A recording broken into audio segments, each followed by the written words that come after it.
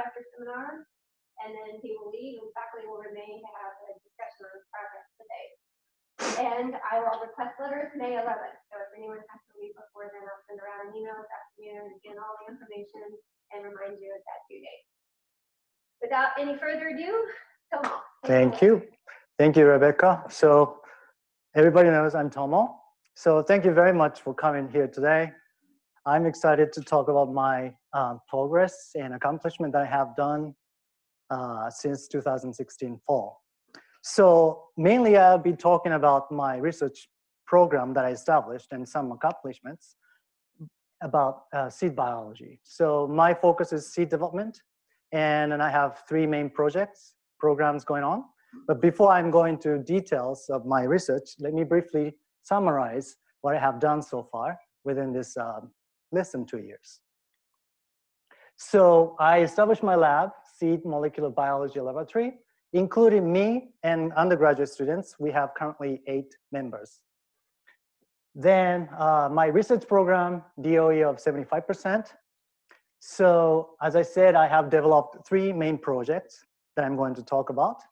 Then once a year, I attend a conference nationally or internationally to just show myself present and then some updates of my research. And so far, 5 publications with UK affiliation, so Department of Plant and Soil Sciences. Then I have submitted 7 proposals so far. So this is the 75% of DOE. Then I have teaching DOE of 25%. So I'm now responsible for teaching PLS 103 in the fall and ABT 495 in the spring. And this is 3-hour credit and 4-hour credit hours. And currently I have 2 PhD students in my lab supervising. And luckily I got 1 visiting PhD student, in which I'm going to talk about a little bit. Then the research activities and services. So far I got invited to 3 institutions for giving a talk. And then I became a review editor starting this year in Frontiers in Plant Sciences. Then luckily I got be involved in this UK seed biology group, Dr. Sharon Perry, Dr. Bruce Downey, Dr. Lynette Dirk. So we got together and I got a part of the this Kentucky American Water Fayette County Science Fair to present what we are doing at UK in terms of seed biology. So this is a kind of a brief summary of my accomplishments. Let's get into one by one. So first, teaching. So as I said, in the fall, I taught PLS 103 last fall, 2017. It was really hard because my background is molecular cellular biology, plant biology. And this PLS 103 deals with the big picture of agriculture, including soil science and the way we farm lands. And just, I learned a lot, but I spent so much time in it. And at the time, I felt like I didn't do well. But in terms of the review that I got, average is 4.1 from the course mean, and the instructor mean is 4.1. So apparently students took in a positive way, but I didn't feel like I did my best. So definitely I'm going to improve myself, but I think it was a good start. And because of PLS 103, I spent so much time for preparation, and I didn't want to spend the same amount of time for this spring 2018, which is this semester. So just actually this ABT 495 was already well established by Dr. Luke Moore. So I just followed his, the syllabus and everything. So I think it's going well. And of course, the great help from Dr. Luke Moore and then Art Hunt for this ABT 495. I haven't got any evaluation yet, but my plan is next year when I teach ABT 495 spring 2019, I'm going to incorporate plant biology section because that's my background and that's my strengths and my interest. So I want to make it more interesting from my perspective. So that's my plan. So I'm going to spend more time to organize this ABT 495 next year, but not this year. So about the lab. So as I said, currently I have 8 members, including me. So first, Anthony Clark joined as a technician, and then Reagan Crossfield, she's an ABT student, undergrad student, who did ABT 301 and 19.5 in my lab, and Sam is a worker student. Then later on, Rachel Costa, she joined as a ABT 395 undergraduate program. Then, as I said, I have 2 PhD students. So Forte, he joined in my lab 2017 August, and then he's supported by the department.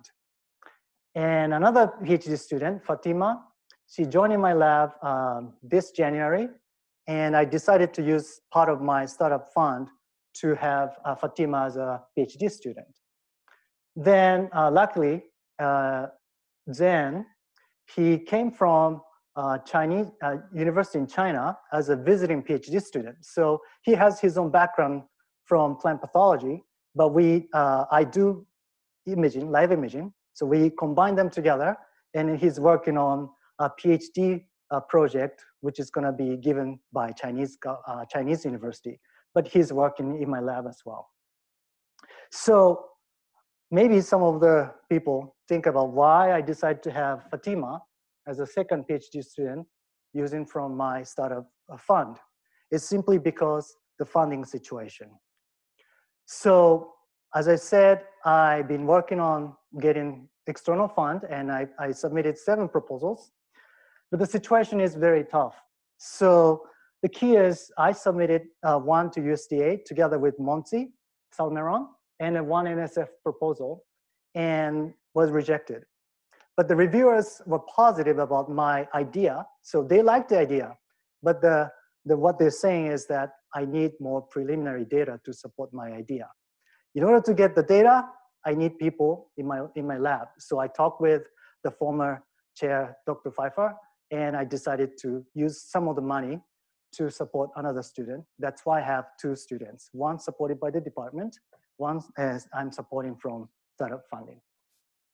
But so I've been trying, and then I think as long as I get data, I have a positive feeling about getting money in the future.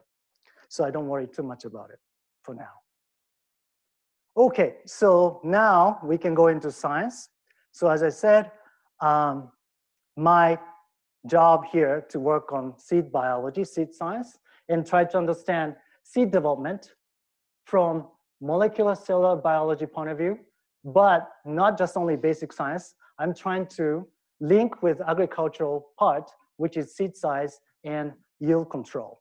And then I'm working not only Arabidopsis, but also soybean, so that I can combine this basic biology with actual application to crop plants.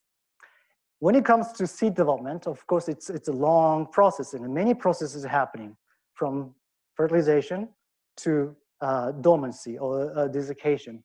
So my focus is actually very early stage of seed development, starting from fertilization to early phase seed development. And then I'm going to talk about more the scientific reasons why I'm focusing on later, but actually how I started to focus on this early stage is simply because of this publication. So this is not from me. It was published in 2011 by Yuki Hamamura et al. In Current Biology. So this was the first time live imaging, real time, visualizing fertilization process in Arabidopsis. So these reds are sperm nuclei marked, and in the green colors are female cells. And this is one of the female gamete called centrocell, and an egg cell is somewhere here. It's not visualized. But as you can see, these sperm cells are released from pollen tube and moving towards female gametes for fertilization. And then when I saw this one, it's like, wow, we can do this? Can you see inside the seed without dissecting everything out? So I got interested in this fertilization process. That's how I started to study fertilization process in flowering plants with live imaging. So the first question I had is how this movement controlled. This is like a 10-minute and everything is completed. So I first tried to understand this process in Arabidopsis. That's how I initiated this seed biology or fertilization process as one of my program. So what do we know about fertilization process? Nothing or the very little thing was known in plants, but lots of things was known already in animals. So in animal case, we know that one of cytoskeleton called microtubules are generated around sperm cell nucleus, and then this cable or the tubes find female, so egg cell nucleus, and then pull this egg cell nucleus towards male for fertilization. And this is well known in animal systems. But as you can see in plants, the movement is opposite. Instead of female egg cell nucleus moving towards male, actually male, so these nuclei, red colors show sperm nuclei, and this male side is moving towards the female. That's the fertilization process happening in Arabidopsis. So the direction is opposite. So the question is it the same mechanism or completely different mechanisms happening in Arabidopsis? So the first question, of course, is this microtubule important animal fertilization, also important in plant fertilization? So first, I look for mutants which cannot generate microtubules so that I can test whether microtubules are important for fertilization process in Arabidopsis. And luckily, this mutant called PILTS is already published and showing that the microtubules cannot be generated because this PILTS encode for protein important for tubulins dimerizing to make this microtubule structure.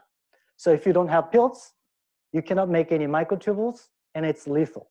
But the thing is, it's lethal, but people didn't study whether fertilization was successful or not. So utilizing this line, I decided to check whether fertilization can be successful in this PILTS mutant first. How are we going to check fertilization success?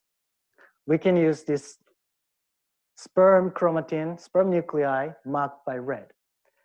So in the pollen grain, there are 2 sperm nuclei, and then we can mark by red fluorescence protein. And as you can see, there are 2 dots here, and it's very compacted.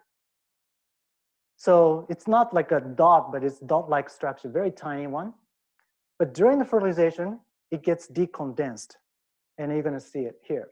So first, these sperm chromatins are in the pollen, compacted, and then released to this female gamete. So you have egg cell here and a central cell here, and then this egg cell is marked by green now, and now sperm cells are released. Then after successful fertilization, what happened is that this compacted red color sperm chromatin is fused with female gamete nuclei, and decompaction happens. As a result, you can see kind of blurry big area of red. This shows that male and a female nuclei fused already and are mixed together in a cell, in a nucleus. Therefore, this sperm chromatin can be seen in a big area decondensed. So this is used as a success of fertilization. And then I decided to use this one to check, going back to PILTS mutant, whether microtubule is important for fertilization in Arabidopsis.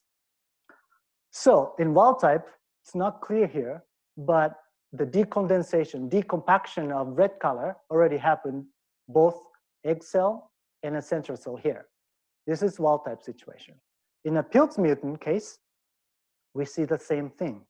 So decompaction of sperm chromatin happened already in egg cell and a central cell, showing that microtubules are not important. It's dispensable for fertilization in Arabidopsis case. And then this is already found in rice and tobacco. So we know that these microtubules are not important for many flowering plants. But this is different from animals. So this was the first finding that we got that plants utilizing something different for fertilization process. Then question is, what is it? So now we know microtubules are not important for fertilization in plants. Then just how about the other cytoskeleton, actin filaments? That's how I get into actin filament analysis in plants. So I decided to focus on F-actin, whether F-actin important for fertilization. So first, we didn't have any mutants which cannot have actin functions because actin filaments, actin genes a lot in Arabidopsis. So just mutation of one doesn't cause anything. So first, what I did is try to find how I can defunctionalize actin in the egg cell. So I found the literature talking about mutated version of actin, and I specifically expressed this mutated version of actin in the egg cell. And as a result, as you can see, this is the wild type actin filaments. And in this mutant background that I generated, now they cannot make any filamentous actins, showing that now actin is defective in this particular line. Then I can ask the question, is that if actin is important for fertilization? So I did the same analysis with this sperm chromatin decompaction. In a wild type situation, decompaction happened nicely. But in the case of this mutant background, sperm cell nucleus gets into the egg cell, but decompaction doesn't happen. And then actually egg cell nucleus is here. As a result, in a wild type situation, nice embryo can be generated, but in the case of mutant, no embryo generated, showing that yes, actin is somehow important for fertilization process in Arabidopsis. So, good or not, flowering plants have not only one fertilization, but there's another second called second fertilization, double fertilization. So as I said, egg cell is one female gamete, but central cell is also another female gamete which fertilize. That's why in a pollen grain, we have two sperm cells. One fertilizes with the egg cell, the other one goes to the central cell. So not only one fertilization event, two fertilization events happen. That's the flowering plants having double fertilization. And previously I showed in the egg cell, F-actin is important. How about in the central cell? Is it the same or different? So I did pretty much the same thing, but now just specifically defunctionalizing actin function in a central cell, but not the egg cell, then did the fertilization assay. So in wild type, nice decompaction of sperm chromatin happens here and here. But in the case of mutant background, now which has defect in central cell, the egg cell case, chromatin compaction of sperm happens nicely. You cannot see much here, but there's a decompaction of red color here.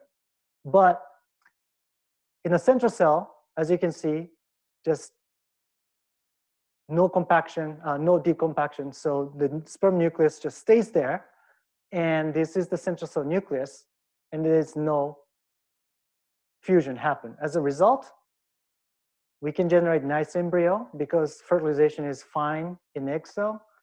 But in the central cell, there's no endosperm development happens.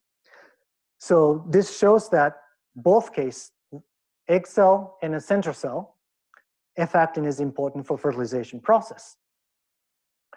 The beauty of central cell is, yes, egg cell and central cell, they do the same thing. F-actin is important, but at the same time, the cell size is much, much bigger than egg cell. So this is the central cell size, and an egg cell size is here. It's not shown here, but this is the egg cell size. Because the size is much bigger, visualization of cables and structures much easier, and high resolution results can be obtained utilizing this central cell. And what you see here, the cyan shows actin cables in a central cell, And then magenta shows synergid cells. These are accessory cells. And exonucleus is shown in yellow. But the key is, utilizing central cell, I might be able to get more fine structure and the detail of how F-actin is important for fertilization process. So instead of utilizing egg cell, now I stick with the central cell to dissect out more details, molecular function of this actin filament. So this is the dynamics of actin filaments in a central cell before fertilization. What we see now is the cables are generated somewhere outside and then moving towards the center, like somewhere from here to here. In the center, there's a nucleus located. So this is the scheme that F-actin is somehow generated, maybe plasma membrane area, and then moving towards the center where central cell nucleus is located. And what we found is that this sperm nucleus movement is together with this F-actin movement, what we found in this central cell. So indeed, this movement somehow driving or moving this sperm cell nucleus towards the center where nucleus is located for fertilization. So now the question is how this movement of F-actin is regulated in a central cell. So this is fertilization process, but actual actin dynamics is well studied in other systems, such as roots and leaves. And then lots of factors are already identified and known to regulate actin organization. So utilizing this information, I try to find which factor may be important for this F-actin dynamics in a female gamete cell. So in order to do that, of course, I picked all those factors which are known to be actin regulator, but also I utilized the publicly available transcriptomic analysis so that I specifically picked some of the genes that are highly active in the reproduction phase. And one of them is this Rho-GTPase. So this Rho-GTPase is bound to the plasma membrane and then sending a signal to positively enhance actin filament generation. And then one of this Rho-GTPase is actually found to be highly expressed in a reproductive timing. So this is just the gene expression profiling of 11 members of Rho-GTPases. And yellow shows high expression, and in blue shows low expression from different tissues, cell types. So I found this Rho-GTPase8 is actually highly active in this central cell lineage, including endosperm, because fertilization of central cell gives endosperm. So I decided to study this Rho-GTPase8, whether this Rho-GTPase is important for this dynamic movement of F-actin in a central cell. To do that, first I confirmed this Rho-GTPase8 is specifically expressed in the egg cell using this promoter marker line. And then also I confirmed that this localization of Rho-GTPase8 is on the plasma membrane. And we can do that by just tagging this fluorescent marker to the gene or promoter to identify expression pattern or sublocalization within a cell. So I confirmed that the Rho-GTPase is a good candidate, and I generated knockdown of this Rho-GTP8 and then see whether actin dynamics is altered or not. So in the wild type situation, and then this, the right side shows the dominant negative, so dominant knockdown of Rho-GTPase8. And what we found is, yes, indeed, knockdown of Rho-GTPase8 retards this dynamic movement of F-actin in a central cell. As a result, as you can see, no decondensation, decompaction of sperm chromatin happens. We cannot see here much In egg cell, it's fine because this rho GTPase is specifically expressed in the central cell. So dominant negative function only happens in the central cell. As a result, central cell cannot have fertilization, but egg cell can have successful fertilization. So I found that rho GTPase 8 is part of the regulators controlling this dynamic F-actin movement in a central cell. So this work was done during my postdoc, and what we found is, this is a summary, that F-actin is generated somehow around this plasma membrane periphery and moving towards the center of the cell where nucleus is located. And then once sperm cell nucleus is inserted, this actin filament kind of find this sperm cell nucleus and wrap it up, then move towards the center of the cell, utilizing this inward movement of F-actin for successful fertilization. So this was done during my postdoc. Then I have lots of questions, and one of them is, okay, so everything was done in a central cell, but how about egg cell? Does egg cell use the same system or not? But the key is, rho GTPase that I found is specific to the central cell. It's not expressed in an egg cell, and a dominant negative form didn't affect fertilization in the egg cell. So it was just questionable whether another ROP is doing the same thing in egg cell or not. So this was the kind of a first approach, the experiment that I did when I came here. And then Anthony helped me to just finish all the work.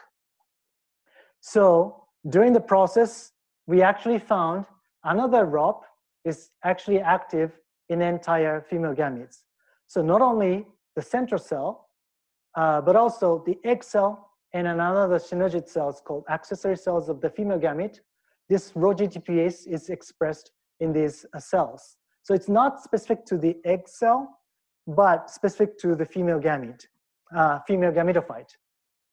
Then we just pretty much did the same thing, generated the dominant negative form of this egg ROP, and then tested whether this affects dynamics of F-actin in egg cell. So this is the movie shows that the F-actin dynamics in the wild type, it's moving again towards here. And in here, we have egg cell nucleus. So the cables are moving towards the egg cell nucleus. And in a dominant negative form ROP case, cables are there, but the movement is not that much. And then this might not be clear. So I generated this overlays of each time and color coded. And then if cables don't move, then all the colors in the same spot becoming white. And as you can see, in a wild type, cables are moving. That's why you still see these individual colors. But in the case of dominant negative ROP, we see mostly white, which means that the cables are not moving. So in the case of egg cell, not ROP8, but another ROP is activated and doing the same thing.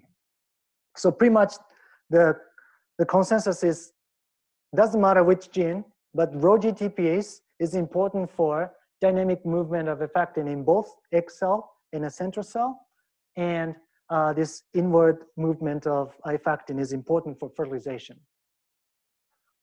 So this shows whether it's the actual fertilization assay in this rho GTPase egg ROP case. And this is the wild type, as I showed, compaction of sperm cell in a pollen grain. But after release and a fertilization success, you get this decompaction of sperm chromatin. And in the case of this dominant negative of egg ROP, what we see is no decompaction of sperm chromatin in the egg. So this egg ROP is really important for fertilization in egg cell. So what we found is actually in the central cell, rho GTPase 8 is important. And in the case of egg, another ROP is important. So I asked the question, so there are two ROPs taking care of fertilization independently. why and how this happened. So I just check all these available genomes of plants and then check which species have ROP8 homolog or ROP9 homolog, egg ROP homolog. And what I found is this egg ROP is pretty much conserved in entire angiosperms. But ROGDPase8, which is central cell specific, is actually only found in eudicots. So I couldn't go further details why and how, but the key is monocots don't have this central cell ROGDPase here. So maybe the fertilization process could be different in monocots, but nothing is not known the difference between eudicots and monocots when it comes to fertilization. So this is another field of projects that I might go into in the future, but not for now. So what we found is only just egg ROP may be the ancient one, and a ROP8 diverged after this diversification of eudicots and other flowering plants. So we now know this ROGDPase, either egg ROP or ROP8 in the central cell. Either way, it's important for generating this dynamics. Of course, this itself cannot generate this dynamic movement of effectins. So PhD student Folte did kind of a mini chemical screening to identify what factors are important for generating this dynamic movement. So we can utilize different chemicals, specifically inhibiting myosin or formin or these targets. And we found that myosin is somehow involved in this actin organization. And formins, this is the nucleator of actin filaments, are also important. And about this ROGDPase pathway, we found actually this pathway is involved in this dynamic effective movement. So formins and ROGDPase are already known to control actin organization in roots and leaves, but myosin is not well known, and this is actually first time to find out myosin itself is organizing or important for actin organization. So we focused on myosin and how and what myosin is controlling this actin organization in this central cell. So the first project I initiated here is this: how does myosin control effectin dynamics in a central cell? Actually, I found one myosin gene specifically active in a central cell. In the case of synergid cells, these are accessory cells of female gametophyte, but it's very specific to female gametophyte, sorry. Then I got the mutant, and as a result, what we found is the cable structures, this myosin mutant generate these thicker filaments compared to wild type, and a movement is also affected. So in the wild type, we can have a nice movement from plasma membrane periphery to the center of the cell, but in the case of myosin mutant, the movement gets retarded. So right now, Fatima, another PhD student, is focusing on how this myosin that I found control this actin dynamic movement in a central cell. So the first questions we're addressing is where in this central cell myosin is localized. So sublocalization could be associated with the actin here, or actin here, or actin here. We don't know yet. And then what are the factors that are interacting with this myosin? Because this is the first time that we found that myosin is involved in actin organization. Therefore, we don't know anything about how this myosin controls. So we need to find maybe novel interactors, myosin and actin filaments are connected. And of course, as I said, it's very new. So whatever models we can come up with based on the new data will be new. So hopefully we can get kind of a the biological aspect of, cell biological aspect of this actin dynamics and the myosin function, not only for fertilization process, but from cell biology perspective. Therefore, I submitted this proposal related to this project to NSF MCV, and it's still pending. So we don't know yet whether I get funded or not. But I think this is very new, and it's very important to ask. So till now, I just talked about only this fertilization process. And as I said, this is just the beginning of seed biology. And when you look at the seed development, of course, there are so many interesting processes happening in a seed. Of course, after fertilization, the fertilized egg cell, zygote, has to develop embryos to make next generation plant. And a central cell, after fertilization, they make endosperm. But early stage of endosperm is very unique because they do nuclear divisions without cytokinesis. So here we have liquid endosperm having many nuclei in one big, large endosperm. Then later on, somehow, they just do cellularization. So at the end, one cell, one nucleus, but this is very unique. And not only important for cell biology, but now lots of evidence from Arabidopsis and rice showing that the duration of this liquid endosperm development is tightly linked with the seed size.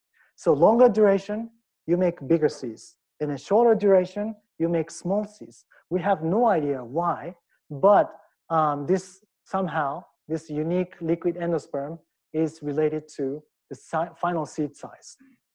So I decided to also work on this, how this unique liquid endosperm development is controlled in Arabidopsis, utilizing similar approach, which is live cell imaging.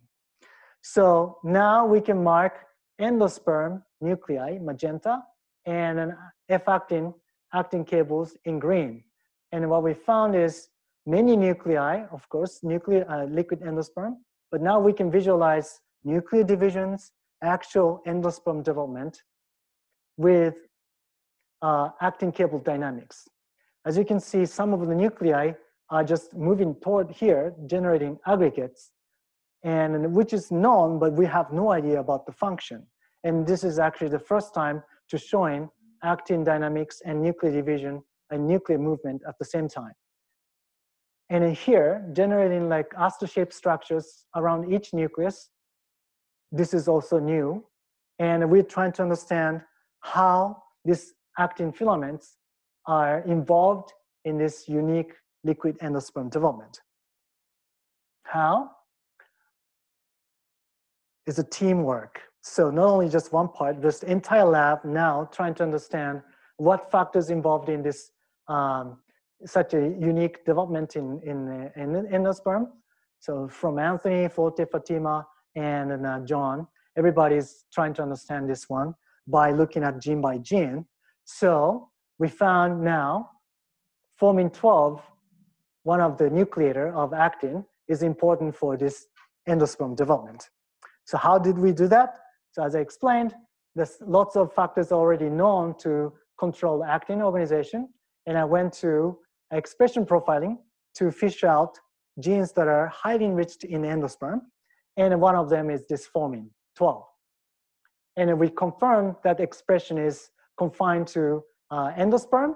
And now we are studying what's the function of this formin 12 when it comes to liquid endosperm development and seed size. So Reagan Crossfield, ABT student, she took this project under the help of Forte and Anthony. And what we found is formin 12 mutant shows embryo developmental delay. So this is the wild type image showing 2 days after pollination. We have a nice preglobular, tiny globular stage embryo here. Then 4 days after pollination, it grows to make kind of a torpedo-shaped embryo. The thing is, in wild type, it takes about 4 days to get torpedo. But in the case of formin 12 mutant, 2 days is fine. They have nice globular stage embryo. But at 4 days, they don't have torpedo embryos, but this heart stage and globular stage embryos. So here's the kind of the data. So 2 days after pollination, we didn't see any difference between wild type and Formin-12 mutant, but 4 days after pollination, now we start seeing delay of development. Because in wild type, we get 100% torpedo stage embryo, but in the case of Formin-12 mutant, we have good 20% of seeds are showing delay. So right now, we are trying to understand, do we see any seed site changes between wild type and Formin-12 mutant? How about effecting dynamics in an endosperm under this Formin-12 mutant background? And why developmental delay happens only this 20% fraction, and most likely due to gene redundancy, because Arabidopsis have many copies of genes in the genome. So one mutation doesn't give us much phenotype. Could be that's why we get this just 20%. So by having double, triple mutants, we can get maybe more quantitatively larger number of defects. And of course, this is just a beginning, Formin-12, so we're gonna work in other factors as well. But this is try to understand how this liquid endosperm is controlled. And not only that, so just a few days ago, I met the one faculty, young faculty at the College of Engineering at UK, and we discussed about this kind of a force or the biophysics part of this development, and he was really excited about the findings that I have, how these guys are well organized in a the even space manner, and how these actin cables are organized. This and from the biophysics point of view, which is completely different from my perspective, but we are trying to come up with a proposal from my biology and in a physics point of view to so that we might be able to have some interesting aspect of this liquid endosperm development as well. So these two projects are pretty much based on Arabidopsis data. And of course, even though we found some interesting data, it doesn't mean that we can directly apply to crop plants. So it's important that to work on crop species to do the proof of concept. So not only Arabidopsis, I decided to work on soybean, simply because we have great soybean workers here, and then I had some experiences with beans before. So that's why I decided to start working on soybean first. So I just did lots of literature search and a great help from Dr. Dennis Egli about this, the classical information of what's known about soybean development, seed development. And then what I found, which I didn't know, is that very early stage of soybean development or any crop development, seed development, is very sensitive to environments to set the final seed size. So this shows the time, so fertilization to mature seeds, and this is the weight, so the size of the seeds. And in an early stage, it's called lag phase. The actual development is very tiny, so you don't see much physical growth. And later on, you see this linear growth. It was the physical growth that you see to fill the pod, then undergo maturation. So the people found this lag phase, early phase of development, is very, very sensitive to environments. And indeed, what's happening in this lag phase is this liquid endosperm development. So I made a hypothesis that maybe this liquid endosperm development in crops also tightly linked with the seed size setup. So now I'm trying to understand from gene expression and the developmental point of view, how environments can control these duration of liquid endosperm development. So this work is not only done by me, but also the collaboration with Monsi. So Monsi is also interested in more like a physical growth of cotyledons at here. So we are working together, given different environments, such as different temperatures or photo periods, and then check how this development is affected and now gene regulation changes or not. So how are we going to do that? I established the confocal microscopy imaging with soybean seeds, and I successfully now visualize liquid endosperm, and this is the preglobular embryo here in a soybean, and a cellular endosperm, and this globular stage embryo without sectioning. So now we can use confocal microscope to visualize what stage these seeds are and then whether endosperm is liquid or cellularized by using this technique. And then how are we going to do transcriptomic analysis? We're going to apply laser capture microdissection. So this is a section of soybean seed, and we can use laser to capture only embryo or endosperm or seed cord separately and extract RNA to check transcriptomic to do the gene regulation, gene expression profiling. So combining those two, we should be able to get this development and a gene regulation under different environment conditions. So Forte, my PhD student, is now taking care of this project. So we started now. So this is a summary.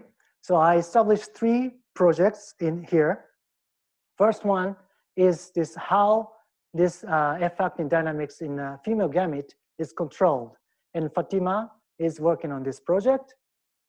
Then how this liquid endosperm development is controlled in Arabidopsis is a teamwork.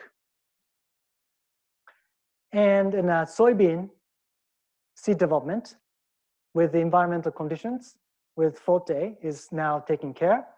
And I don't have time to talk about, but there's a collaboration between Dr. Lin Yuan's lab and my lab by his postdoc, Jimin Shin. She's interested in seed gene regulatory networks, and I have lots of transcription factors highly enriched in endosperm. And then she is studying those transcription factors, how seed gene expressions are controlled. So this is also a great collaboration that I participate in right now. So future plans. Of course, because I established these 3 projects, I'm going to focus on to establish and stabilize these projects and get preliminary data for NSF USDA extra grants. But once this is set, I'm also interested in evolution of sexual plant reproduction in lamb plants. As you can see, in the male part, when you look at the lower plants or early divergent plants, they have multi-sperm and then they swim to find the egg. But in the case of seed plants, gymnosperms, angiosperms, they created pollen grain, pollen tubes. And then at the end, in angiosperms, they completely lost motile sperm. So sperms are immotile. In the case of female, so embryo was invented in the lamb plants, but along the evolution, the seed was invented and the endosperm was created in angiosperms.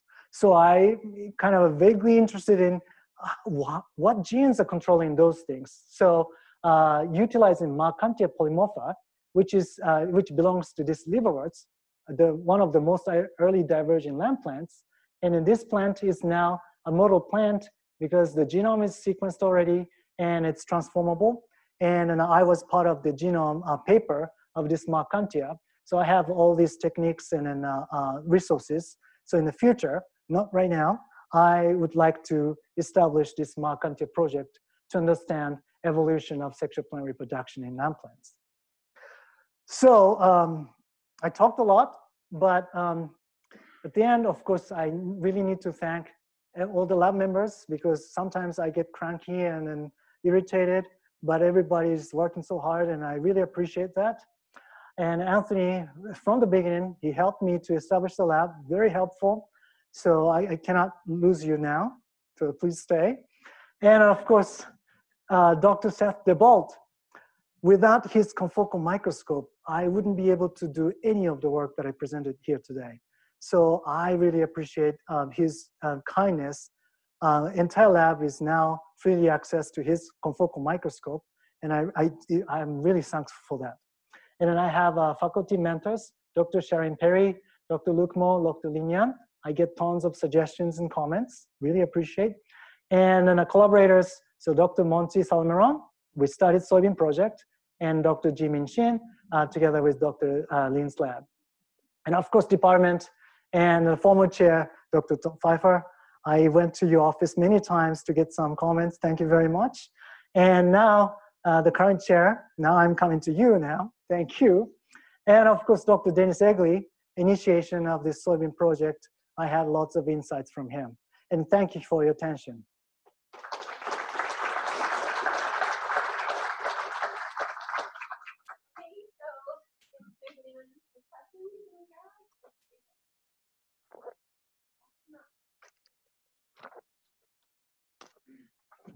Bob in the back there was first. So if both the central cell and the egg cell are using the mechanism, you can have the sperm cells going in opposite directions. You got any thought as to how that selection or how that exclusion would work? Right. So it's a very important question that our field also asks.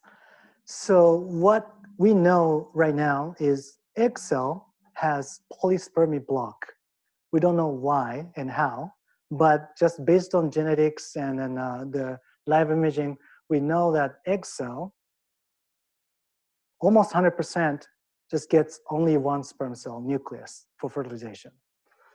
Central cell, on the other hand, it has much less loose, much loose. So that if you create, let's say, 4 sperm cells in a pollen grain, and then 4 sperm cells released to these female gametes, what happens is that one goes to the egg cell, the rest of them goes to the central cell. So they use the same mechanism, but many things are different at the same time. And it's still black box. And then just we, as a community, trying to understand what is making egg cell just one sperm cell, and then a central cell is more like a kind of a buffer in a way. That's maybe evolutionary positive. That's why it's kind of selected to be that way. But we have no idea from the molecular biology perspective yet.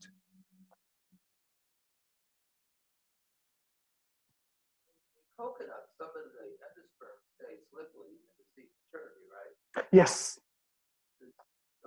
So yep. Common in plants? So endosperm stays liquid. Is there any advantages to that? So based on my knowledge, so I don't know all the species, but based on my knowledge, many of them have liquid endosperm phase and cellularization happens.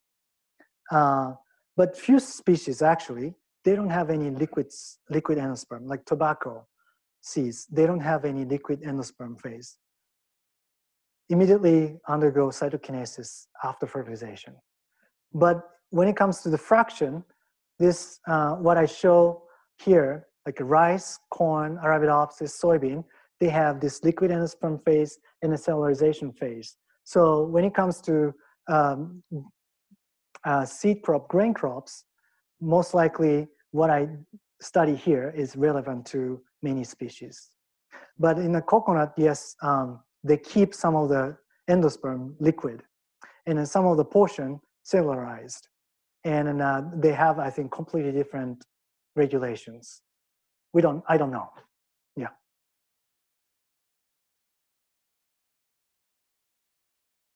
So why did animals evolve to use microtubules in plants? That's a good question. So interestingly, liverworts, these mosses and ferns, they actually use microtubules. So there's a strong link between multisperm and the utilization of microtubules.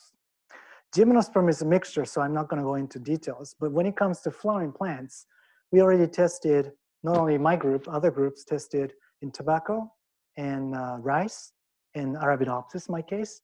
They all use actins. So then why there's a tight link between multisperm and then the utilization of microtubules? Most likely centrosome.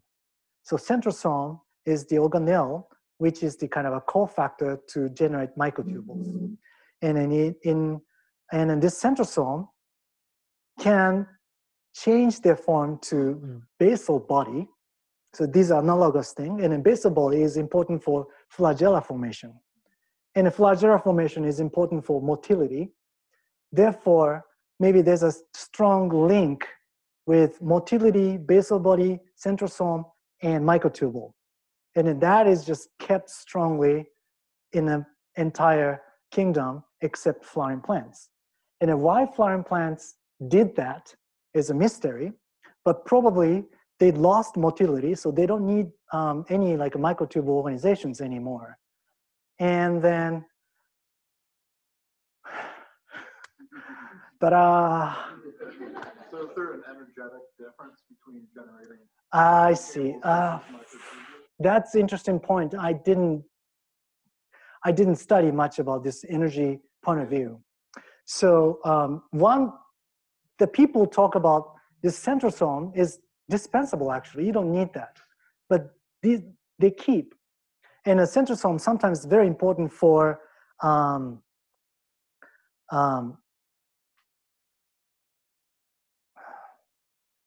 equal division. So centrosome is a kind of a center for setting up where division should be, and then they can use less energy to make equal division. But if you want to make asymmetrical division, you need to have extra power when you have centrosomes. And then when it comes to plants, maybe they lost centrosomes in the flowering plants, and they didn't have to worry anything about this energy. Well, but just I'm guessing. So, but it's an interesting point that I think some group, not me, but can study more energy point of view. Yes, that's right. Yeah. All right. Great job, Tomo. Thank you.